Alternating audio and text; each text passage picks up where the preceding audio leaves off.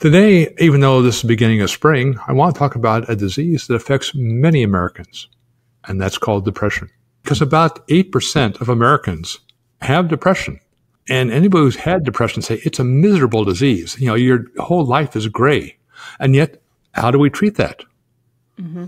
So what's really the underlying cause of depression and the treatment at this particular point in time? Well, the short answer is nobody really knows. The easy answer was saying, it's something that can be a druggable target. We say, we know the serotonin seems to be important, and the levels of serotonin might be low. So if we basically just use drugs that prevent the uptake of serotonin by the nerves, we should get better treatment of depression. A couple of problems with this. One, it takes a long time using drugs like Prozac to see any alleviation. If it was that simple, it should happen very quickly.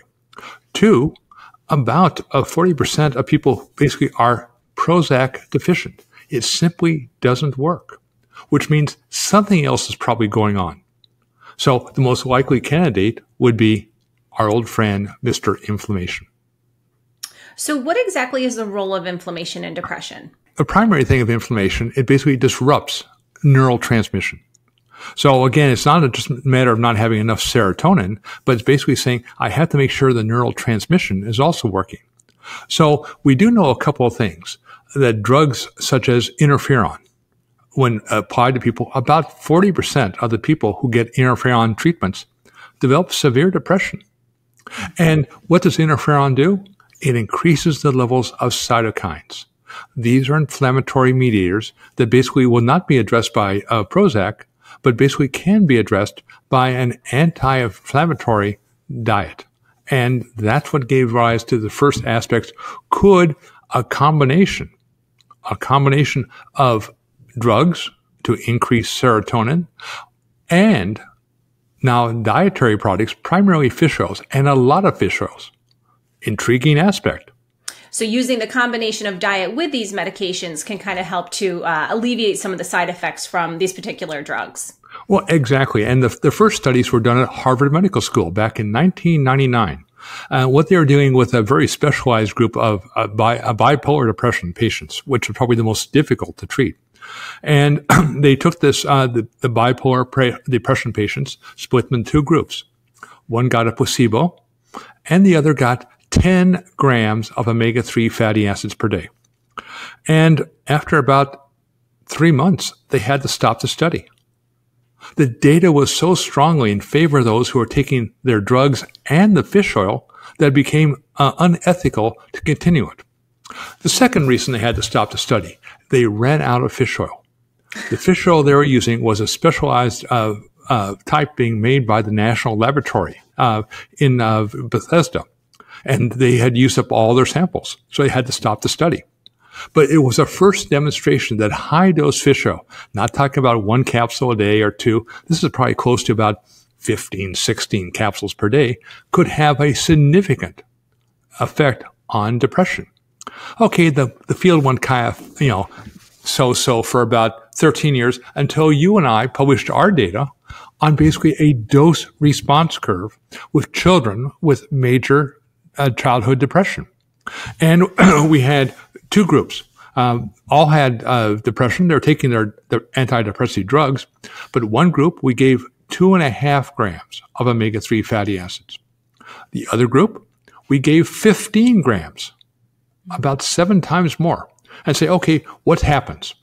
Well, what happens was the group that got the higher levels of the omega-3 fatty acids had a dramatic improvement in terms of their depression.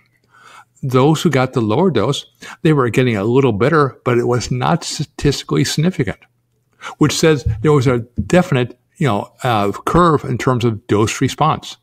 Going back to the data initially at Harvard, that the high levels, again, 10 grams is a very high level, is basically probably a therapeutic dose. And this was confirmed by new studies from Harvard, published only last year, showing, again, a dose-response effect in terms of the levels of the omega-3 fatty acids. But more importantly, it was basically they showed even a stronger effect on the resolvins. These are the hormones that basically the omega-3 fatty acids generate.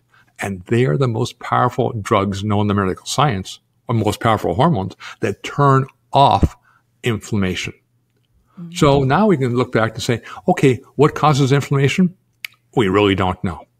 But we do know that drugs such as Prozac that increase serotonin levels, they will help, but they can be made dramatically more effective with high-dose fish oil.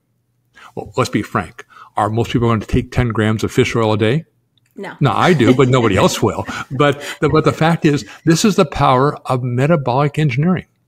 The more you combine the zone diet with omega-3 fatty acids and the polyphenols, what you're doing is basically developing now a systems approach to reduce inflammation, including in the brain. So by using now the systems approach, you can basically use lower levels of omega-3 fatty acids to make the existing drugs work better. And that's the power of metabolic engineering. It's not a drug, but it's a very highly defined dietary system that makes drugs work better at lower concentrations. Drugs don't solve the problem of disease. They only treat the symptoms. Metabolic engineering makes those drugs work better. And if you don't have depression, probably your best way to make sure you don't get depression is to follow metabolic engineering in the first place. Oh, and there's also two other benefits. One, you lose excess body fat. And two, you slow down the aging process. Hey, not a bad combo with being happy. So again, this is the aspect as we basically delve into chronic disease states, especially ones which really have no good markers other than how do you feel, that basically metabolic engineering will have its play in terms of a powerful tool to basically restructure healthcare as we know it in the 21st century. And Dr. Sears, one thing I also want to point out from our studies is that the majority of the population is deficient in omega-3. So it's likely that anyone that's listening right now, unless you're currently supplementing, is not getting enough omega-3s in the diet. So that's also another, most of us are starting low to begin with. So if we have a propensity to, have in our genetic line some of these conditions and stuff, it's really good to be supplementing or ensuring that we're getting the right amount. And a good starting point saying, what's the right amount if I don't have a chronic disease? Well, your grandmother knew when she gave your parents a tablespoon of cod liver oil before they could leave the house. Now, that contains about 2.5 grams of omega-3 fatty acids. It's a good dose, but not enough to treat depression.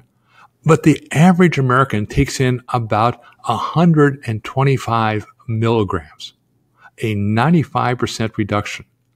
And that, in my opinion, is the reason why we have more and more neurological disorders arising, because basically our brains are starving for omega-3 fatty acids. Mm-hmm. So, well, thanks, Dr. Sears, for enlightening us. And, I think it always shows the benefit of having the appropriate diet to begin with. But even if you are presented with one of these conditions, how these can help your medications be more effective, or how you can do things in combination with a healthy diet. So a lot of options for people. And don't forget the losing the excess body fat and basically slowing down aging.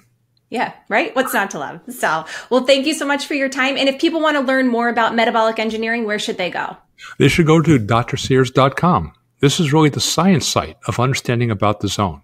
The zone's a complex format, basically that understands how we can basically reprogram our metabolism. And by reprogramming our metabolism, we can live a longer and better life. Excellent. Well, thanks for your time today, Dr. Sears. Always a pleasure. Thank you. For more on this subject and many other topics on the science of wellness, go to drsears.com.